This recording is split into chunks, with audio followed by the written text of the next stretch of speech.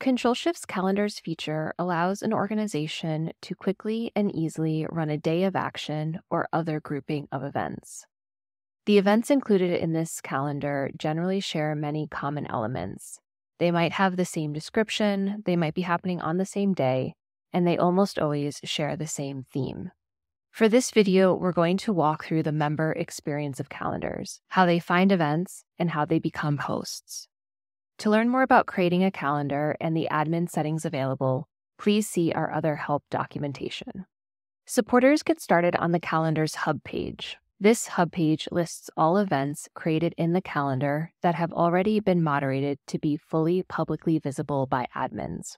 On the left side of this page, there's also the title of this calendar and a brief description. These are set by admins. As a supporter, I can scroll through this list to see the various events that are available in this calendar. I can also enter my postcode or my city to find events near me.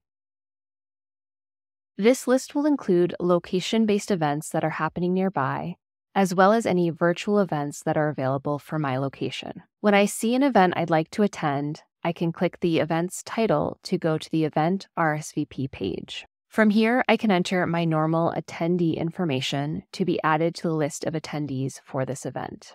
If I search for my location and there are no events nearby, I'll usually see the prompt to host my own event.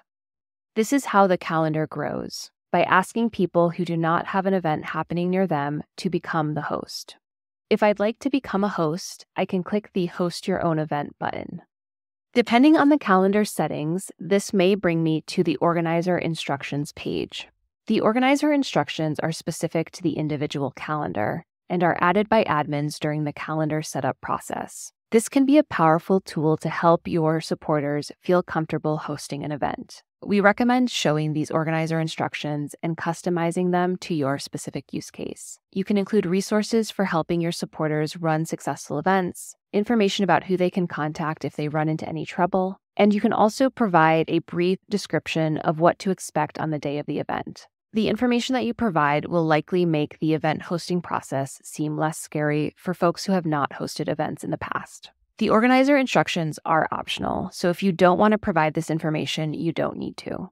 As the supporter, if this information sounds good, I can click Continue. This will bring me to the event creation form. The event creation form within a calendar is the same as the event creation form elsewhere on the platform. However, within a calendar, you can specify default information for the events that are included. If you'd like, you can provide default text for the title, description, and start and end dates and times.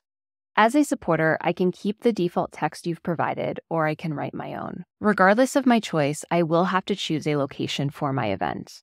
Calendars support both virtual and in-person events, though usually the events that are being created will be in person. Once I've added a location for my event, I can continue through the event creation form. Within the calendar event creation process, there is one custom field, which is the event type field.